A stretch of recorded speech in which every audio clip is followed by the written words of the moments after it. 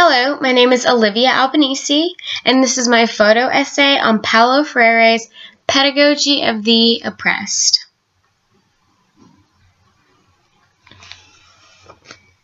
Through Paulo Freire's work, I was able to see myself through a different lens.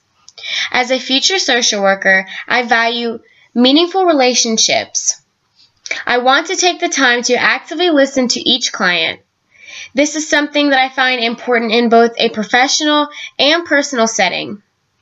Paulo also reminded me of the importance of setting aside my biases so that I may truly be helpful to somebody. The first main idea that I took away from this novel was the idea of praxis. This is taking theory and turning it into practice, or real-world applications. A goal of mine that I hope to conquer in my social work profession is to actively work with my clients.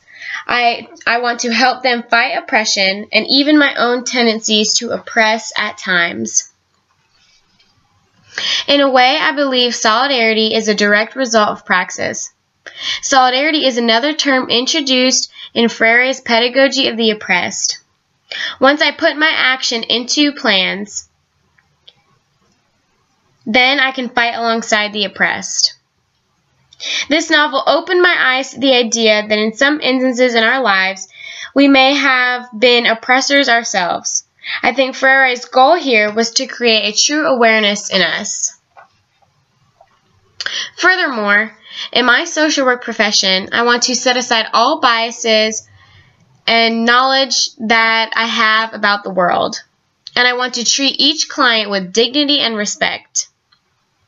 I do not want to oppress them any more than they already have been. Lastly, dialogue is another concept I never considered until now.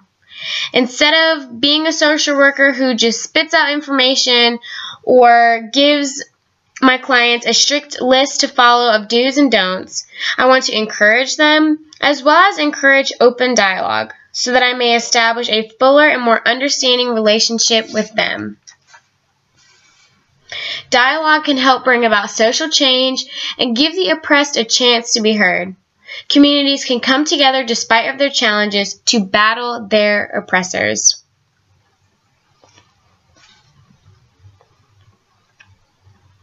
Although I have a deep desire to help others, I have learned that this helping profession will not be an easy career. Emotional bracketing and true generosity will be required to make a successful social worker. I hope this was a helpful reflection on Paulo Freire's Pedagogy of the Oppressed. Thanks.